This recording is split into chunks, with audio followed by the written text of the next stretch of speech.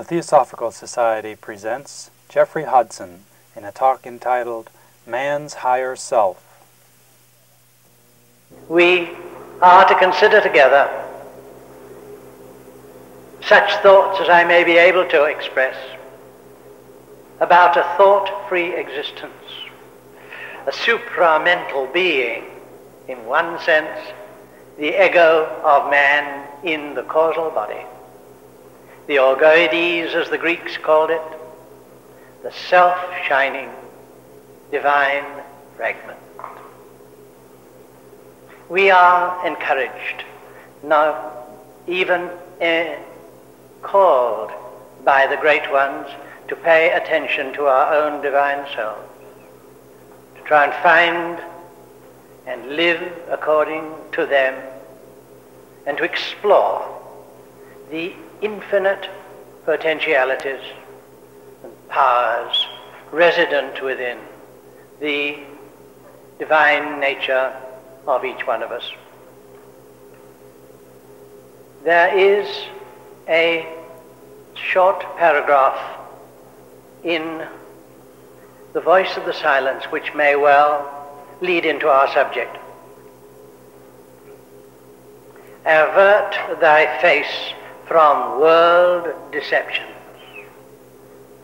Mistrust the senses. They are forms. But within thy body, the shrine of thy sensations, seek the impersonal for thee. Seek in the impersonal for the eternal man. Having sought him out, look inward. Thou art Buddha. So here is a field of interior and intuitive research and exploration in which we are encouraged, the discovery of the self and the deepening understanding of its nature. In our theosophical teachings, a sharp and clear distinction is made, as you all know, between the bodily personality and the deeper indwelling self, the thinker which is using the brain, the spirit essence, which we sometimes call the ego. Concerning this inner spirit essence, Theosophy adds that it is an expression of and inseparably identified with universal spirit essence, the two being one. And that universal spirit is, as it were, focused into an individuality in man. And that's the inner self. An imperfect analogy might be the process of focusing universal sunlight through a reading glass or lens down below until the focus is correct and you have below the lens an intense, individualized, brilliant expression of the universal light. Now it's not two lights, it's one light, but focused by this process. And perhaps, though the analogy is imperfect, that may indicate this fact of our identity as spiritual beings with the spirit of the universe. This, then we go on to learn, this, the spiritual self of each one of us, is relatively immortal. A single truth of immense importance. Only the body dies.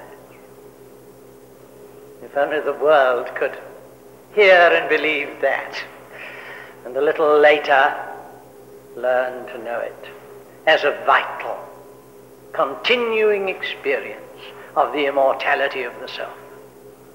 Only the body dies. The self is relatively immortal relative to the body, completely invulnerable, and wholly indestructible. And this is the real self of each one of us, for which, as we know, this, the body, with its associated vitality, emotions, and thought power, is, as it were, a vehicle, or if you like, temple, with a God indwelling. Sir Edwin Arnold quotes the Gita thus: "It is exhaustless, self-sustained, immortal, indestructible. Weapons reach not the life, flame burns it not. Waters cannot overwhelm, nor dry winds wither it. Impenetrable, unentered, unassailed, unharmed, untouched, immortal, all arriving, stable, sure, invisible, ineffable. By word and thought encompassed, ever all itself. Thus, he says, is the soul declared." A wonderful and beautiful description, surely, of the inner self of man. We know it has its vesture of light, the Theogoides, the causal body, and therein the indwelling self unfolds its inherent and latent faculties, powers, and knowledge, and wisdom through successive lives on earth, under karma. And the goal, adeptship, to become an occult sage. Such, briefly, is one concept given us by Theosophy about ourselves, our own immortal selves. Now, I shall attempt from now on to describe something of what causal consciousness is like, the life of the ego amongst its peers, pure causal consciousness of the ego in its own world. This is quite impossible to do. Descriptions are so difficult because conceptual thought and words falsify intuitive and spiritual experience. And what I shall say will be overlaid with words. And I shall be acutely conscious of the fact all the time. But we are together.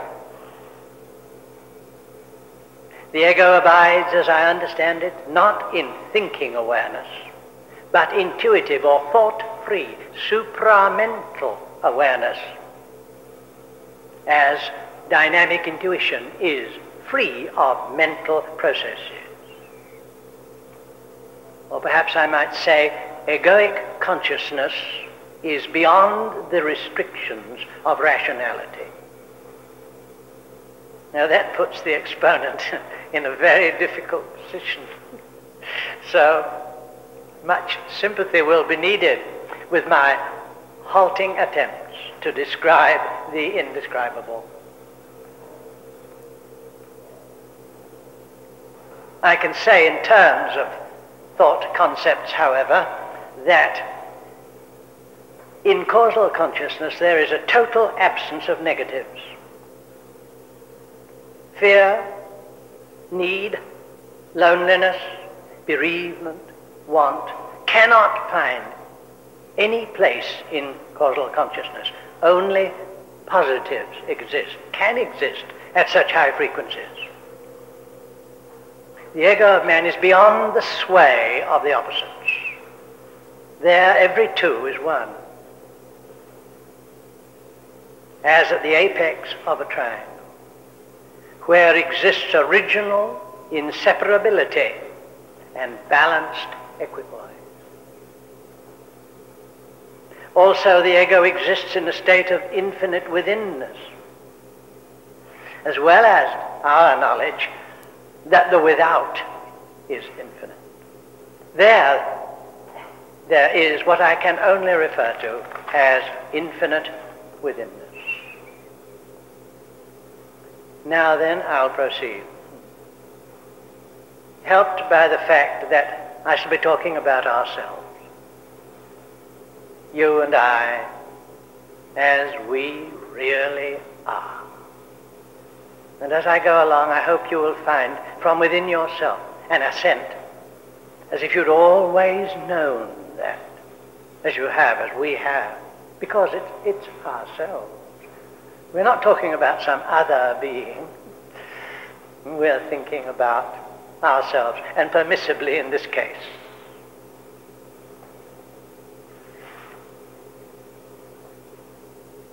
Sometimes the consciousness becomes irradiated by the certainty it must be so. Very well then, what is it like? What have you found in your turns as you've attempted this, perhaps most valuable of all explorations? Well, the seers and the mystics who have given us their testimony unite in one description, which is the experience is of light, of being light in light, of finding oneself, that falsifies the truth, of course, of finding oneself as a center of light in an infinite ocean of light, the two being one. Light, all light. The ego, or the spark of interior self-awareness at that level, is, as it were, a center of radiance in an ocean of light. Perhaps the light that never was on sea or land. The true light, which lighteth every man that cometh into the world, as the ego becomes reincarnate in a new personality. But not only light in this sense of reflected light at the physical level, or forth shining light from a source, but interior light, and in addition, enlightenment, such as comes to one on the sudden solution of a problem hitherto insoluble. Suddenly you see it and experience what is sometimes called a moment of truth. Now, think of a moment of truth which is perpetual. Another contradiction in terms, I can't avoid them. They will go on to the end of this talk. A moment of truth which is continuous. So we say the ego comprehends. Then there is a poised intensity of consciousness and existence, almost as of an explosion, at the center of an explosion which is continually occurring, and yet is perfectly calm. Natural, high voltage, shall I say, high intensity, high frequency of the oscillation of consciousness, like the fire of genius, the divine afflatus, which occasionally descends to illumine mind and empower thought and hand and voice to create something which even down here makes of the person an immortal. Well, the ego is perpetually in that state, an immeasurable intensity and center of power. Then, an amazing sense of freedom. You see, there is no vehicle of consciousness to be considered, nothing to operate, nothing to care for, nothing to keep. The whole is immortal, eternal, indestructible, self-supplied. So there's no effort of any kind, even possible. This freedom, together with the change from a personal awareness like this to egoic awareness, gives an amazing sense of lightness and freedom. I now, for example, am very conscious of struggling, almost impotently, in the effort to transfer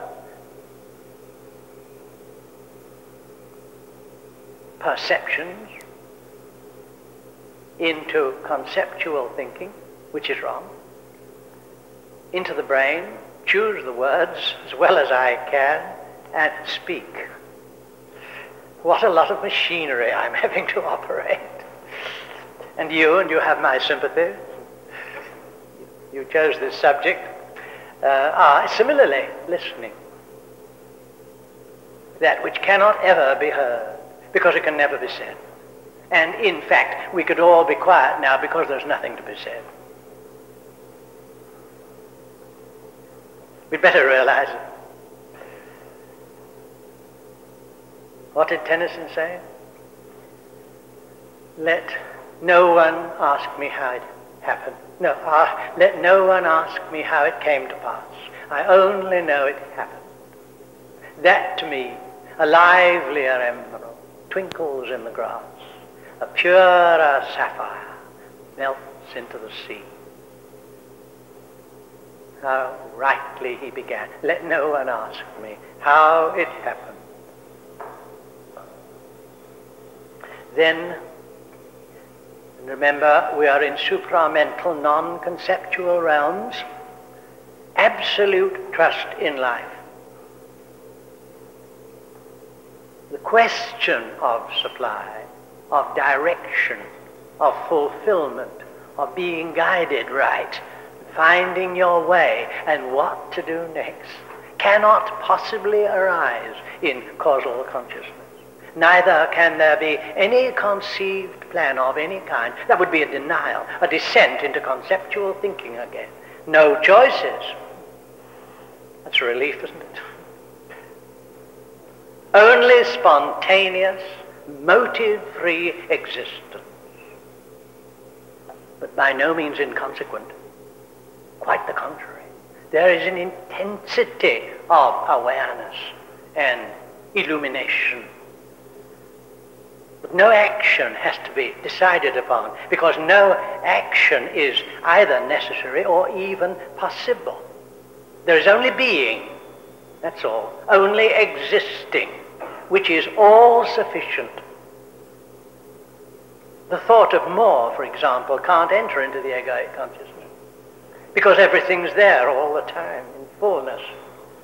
And more suggests absence, and that's a negative and can't go there.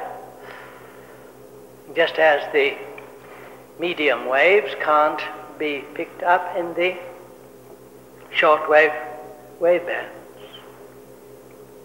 As a result, the ego abides in complete and ever undisturbable serenity, based upon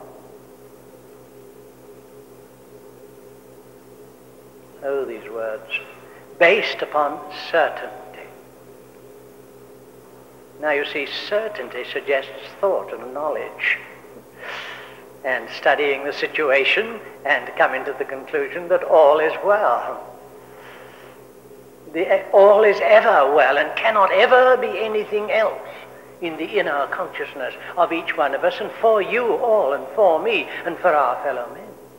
Nothing can ever harm us, ever. And all that we can ever need is perpetually available in fullness from an inexhaustible supply. And if we want to bring dimension into it, which is wrong again, it all wells up within us. It is our very self. So therefore we can't think about it. It's there. This brings a kind of unarguable, absolute self-assurance, which is selfless or not a thought concept, then the time sense on entering causal consciousness is completely changed. There is no time in our sense there, but perhaps duration, which means continuing time. Time without limits. It's going on forever, without thought of ever. Take, for example, this meeting. Another imperfect analogy. Well, we knew it was going to happen some time ago, didn't we? We had to think about it. And then gradually we began to gather here in the process and passing of time. We got here and we gradually took our places, and the music called us to order, and the president called upon me with his kind words, and then I got up to speak, and I'm still speaking to you, and you are there, and the whole thing's going on, and it will go on for another half hour, and so on and on. And it's all one thing, one experience. It's a continuum.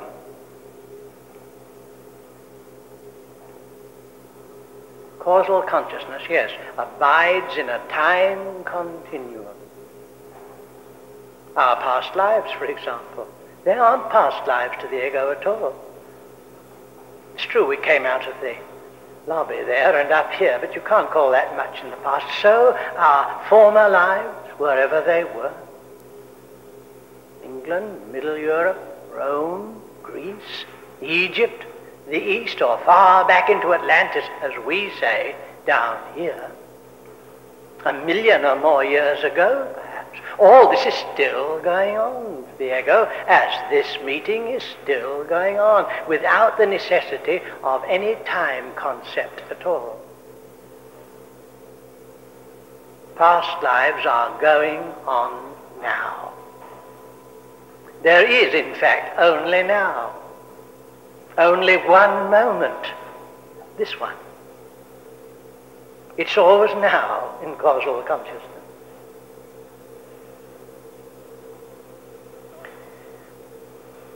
Nothing can ever be old, for example. There's no coming on, arriving and going and disappearing and parting and finishing. Thank goodness. The glories of life and the bliss which can be born in the heart is never lost. Doesn't come to a frustrated, often pain-giving end. No. One can see why people choose and seek this inner, time-free state where bliss alone abides. And so this experience of entering into causal consciousness is ever fresh, is ever new, as if it were the first time. Like a wonderful spiritual spring, might I say, which goes on forever. See, there's another denial. Goes on. You mustn't talk about goes on in causal consciousness. Everything's here. There's nowhere to come from, nowhere to go. All is here and now. All is one. One is all here. Here-ness. Now-ness. Feel causal consciousness. So there's no room for anything else. It's the natural state.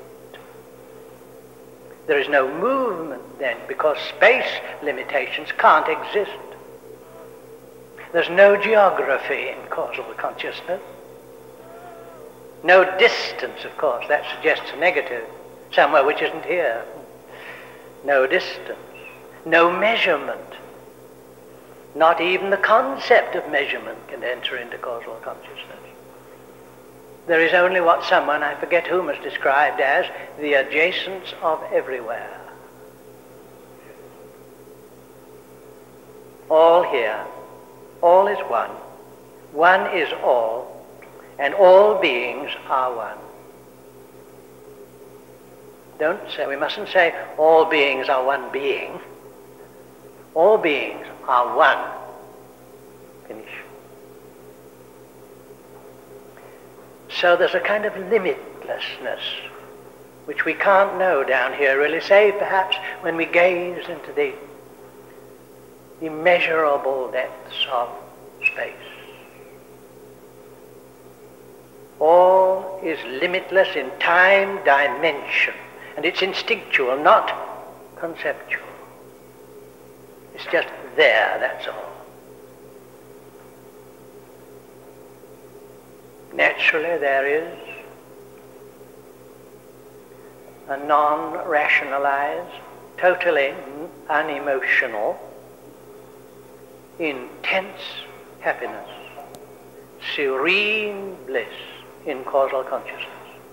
And for some, the first touch is the descent or the pervading of the personal nature of a serene ecstasy, for which there are no words, which sometimes we may experience in our highest moments, uplifted by an event in life. And as we heard this morning, an abiding sense of oneness. Many have attempted to describe this indescribableness. Marcus Aurelius wrote in his diary, "Enter into every man's inner self, and let every man enter into thine." And our familiar quotation from John Donne seems to me to describe and to come from pure causal consciousness.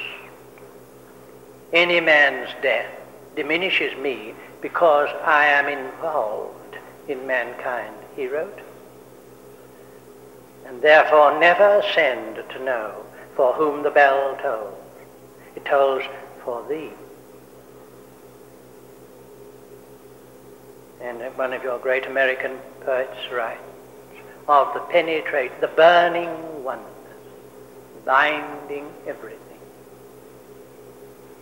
Now that phrase was conceived, I suggest, and those words formulated and written in a flash, a blinding flash of egoic realization.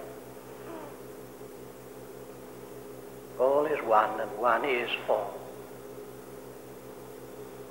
Now this can have an especial application to ourselves as Theosophists. All of this is applicable to our daily lives, but I haven't time to go into it.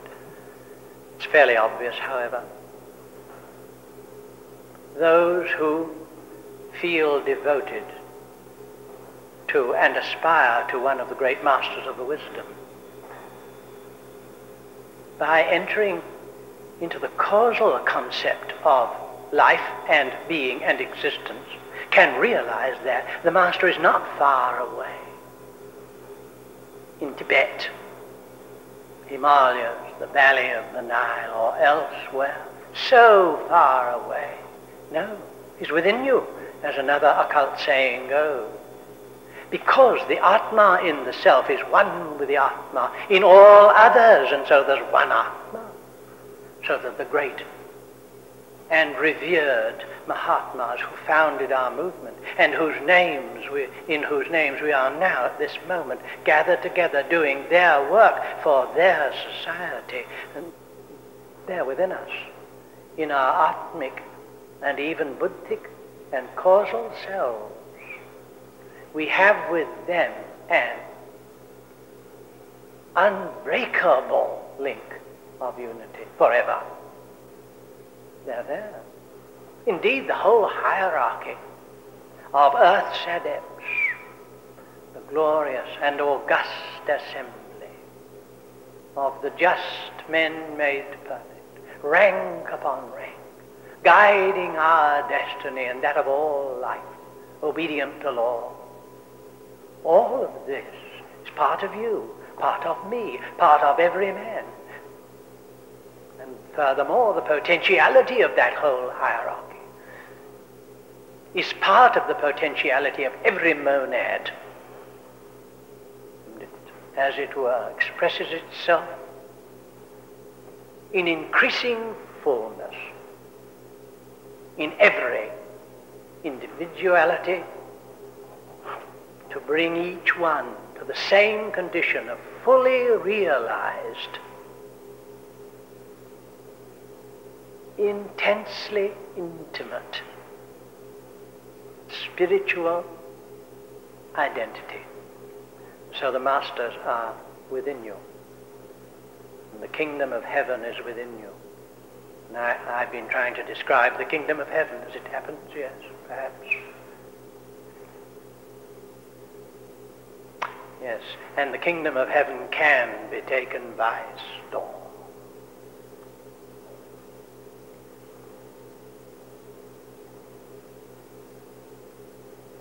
There is, in fact, very little, if any, sense of I-ness even in causal consciousness. But when the higher, or rather I should more correctly say, deeper levels of human existence, as one penetrates to the core of the nature of man, to that inexhaustible wellspring of power, life, and consciousness which he is, the nearer one comes to total absence of I-ness and complete self-identity with all. This, of course, can filter down into the personality of man as non-possessiveness, generosity, the unparaded, the multitude of the unparaded charities of men, and the sense of stewardship for all one possesses. There you have the dawning of causal consciousness in the brain, in the mind, and in the motives for living and giving. Unforced, just spontaneous sharing. Of course, that denies causal consciousness, because there can't be sharing. That's a physical concept of some other person existing. There aren't any others. All is one. That also is very helpful in daily life, utter impersonality. If there's nobody ever there, there's nobody to be heard. And if we are ever suffering,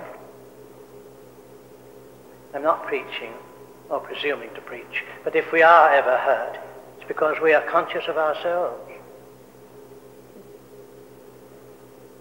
There's a little saying of this, where two people who have evidently had some kind of realization are talking, and one says, "Have you ever been snubbed?" And the other one says, "Yes, many times, but it never bothered me because I was never there."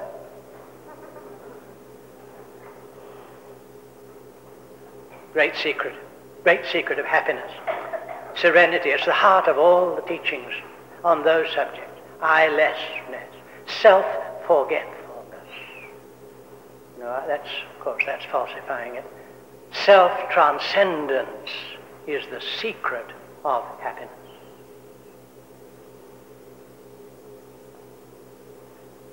Two other of these non-selves met, if I might lighten this a moment. One said, "I'm nobody. Who are you? Are you nobody too? Good, there's a pair of us. Don't tell, they would banish us,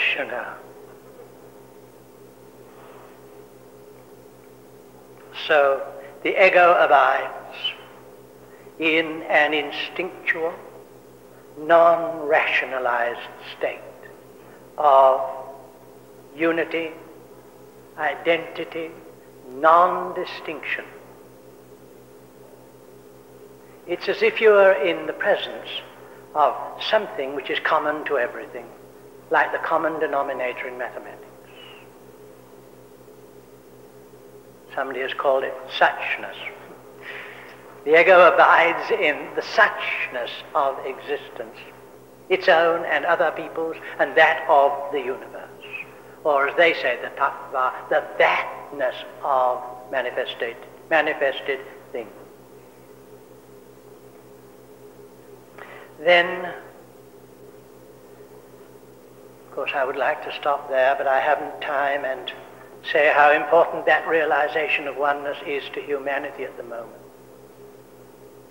No organization, no summit talks would ever be necessary, and will ever be necessary, if and when a sufficient number of human beings have this dawning and later deepening sense that all life is one, all beings are one, and that every human being belongs to one spiritual family which is without distinctions of any kind. That's how world peace will ultimately come, as a final state of human civilization, not from without, not even in obedience to morality, but because there is no other path at all to go. The ego is also pervaded by a restful stillness, strange though this may seem. A dynamic stillness, a complete tranquility, which can never be even invaded, certainly never destroyed. And so the teaching goes, upon which I am drawing. It is in this silence and tranquility of mind that the self-declaration of the Spirit occurs. In utter silence. It is known, it is experienced, it is there in completeness. If there's any action of mind at all, it would be to utter the words, O thou, as the divine presence, if you like, declared itself in light and glory and blessing and serenity and bliss. To this, the mortal man plunged in abstracted contemplation.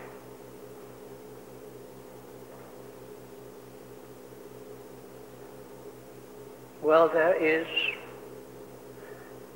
so much more, and everything to be far more truly said. But there I must draw this statement or list to a close. I might perhaps, as I do so, refer to methods whereby the experience can be attained. No royal road, I suppose, because each one of us will find our own way to the heart of being. Perhaps the way within which we live and from which in involution a ray of the ego monad emerged, each of us our own road. But we can say, can't we, in general principle, that inner consciousness and self-realization can be gained by regular, prolonged contemplation and the use by the mind as springboards of potent and dynamic affirmations of eternal verities. From the verity, which after all is a concept, perhaps the mind may leave the concept altogether. It can fall away, leaving the mind still, while something else in one, the spirit in one, abides, illumined, in unity with that which the affirmation affirms. And of course, in addition, as much as possible must then be expressed in motive and conduct of daily life. Surely it can be of little value to contemplate the eternal in the period of meditation and to conceive of unity and then to go out and deny unity and brotherhood in daily life. That will never lead to the fullness of realization, surely. But it seems, as we are, we men and women of the world, we must give ourselves up to periods of mental stillness. Then the inner experience will filter in, as it were, from within, become revealed with all its supramental, effort-free states of light and freedom, spiritual bliss. Here, and I'll close with one or two such affirmations. I, the aspirant, can say, I'm not speaking of myself, I am rooted in the eternal. I am divine, fearless, free and full of joy. That's useful when the pressures of life and the mortality of the flesh and the infidelity of loved ones and perhaps major and minor catastrophes bring sorrow to soul and body. Try and rise above them and realize I am divine, fearless, free and full of joy. Stay there as long as possible. I am, here's another one, I am self-shining, pure being. If you let the mind be still, with that as it were at the center, the new state can be entered. I and my Father are one.